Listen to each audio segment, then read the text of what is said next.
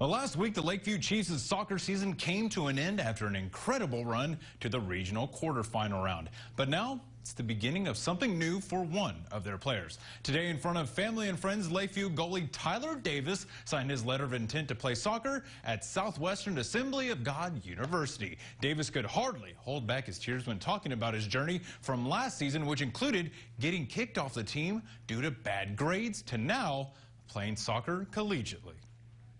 Just a heartwarming experience, honestly. It's like a one in a lifetime opportunity, honestly, to go to the college that I wanted to go to, follow my dreams. People said I couldn't do it, just proving them wrong. It's literally just a one lifetime opportunity. It's something that I've always wanted. My mom, I've always told her that I wanted to go pro in something.